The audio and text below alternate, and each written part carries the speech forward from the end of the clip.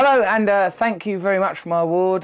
Sorry that I ain't there now, but I'm doing one of these awkward pre-recorded things. Oh, is it holding the room? It's a bit difficult, isn't it? There's no real reason for you to stay concentrating. But I've won the award. I've got enough. I don't have to justify myself, do I? I've got the award. I am the best TV performer in a non-acting role. That sounds like every little word within that reduces the validity of the category. Best TV performer in a non-acting role. It's getting a smaller and smaller genre.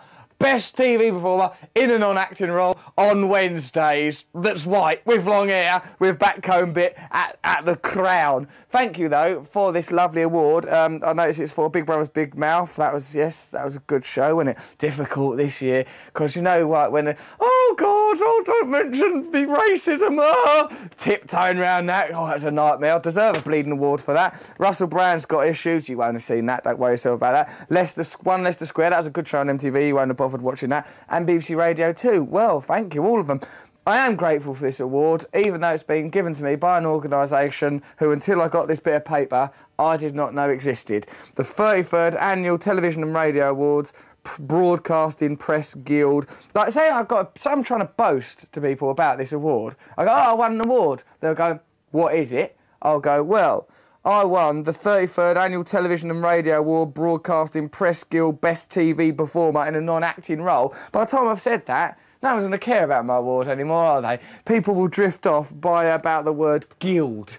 I would have thought, oh, we're a guild. Oh, have you got a guild, have you? Yeah, like carpenters and cobblers, we've formulated a guild. Thank you very much. I know there'll be a lot of journalists there, like one from the other. Some of them journalists will coat me off. It hurts my feelings, and I'm probably going to fuck you up for it. I'm not. What could I do? Except what I'm doing is I'm developing a coterie of quite dedicated and mentally unstable fans. So do be careful. They hang around in my front garden with knives, and they love me, so God knows what they'll do to people who criticise me. Don't bear thinking about. Thank you, nonetheless, for my awards, all of you. Ali Ross, I particularly like to thank you for your constant acerbic sniping. Ewan Ferguson in The Observer. I can only assume, I just want you people to know that criticise me, that I think that is underscored by the knowledge that I am having an awful lot of sex. I want you to know I actually am. I really am. It really is happening. Thank you very much for this award, but quite frankly, I do it for the sex. God bless you and good night. Cheers.